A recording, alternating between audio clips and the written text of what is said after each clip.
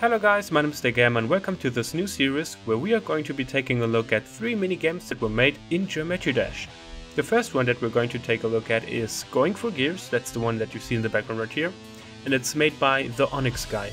It is a top view rolling minigame where you play as a ball, you tap left or right to rotate and collect these wide red dots. The controls are very tight, and what makes this level stand out is the impressive 3D effect in the shadows. It looks really well made and it's really fun to play. It is kinda simple and gets repetitive if you play it multiple times, but it is very well made and definitely worth checking out. The next game on the list is Altergame VIII by Serponge. It is a highway racer game where you, well, drive a car and have to avoid these little white cars, I guess they're supposed to be, and you tap on the screen to make your car move to the right.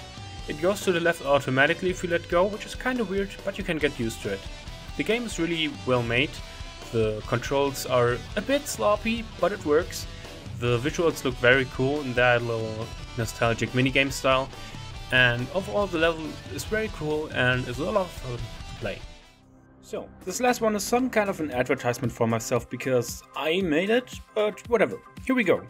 This is a recreation of the game JustShapesAndBeats. It's very well known in the GD community, but in case you don't know it, it is basically a rhythm-based bullet hell game.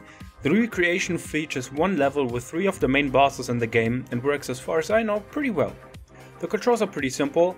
When you hold on the right side, you move, and on the left side you can switch the directions that you are going.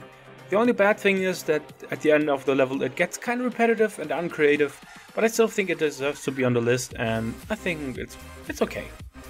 These were the 3 levels that I wanted to talk about today, but remember, there are still a shitload of levels in Geometry Dash, and if you know some that would belong in this list, tell me them in the comments down below and maybe I will include them in the next video.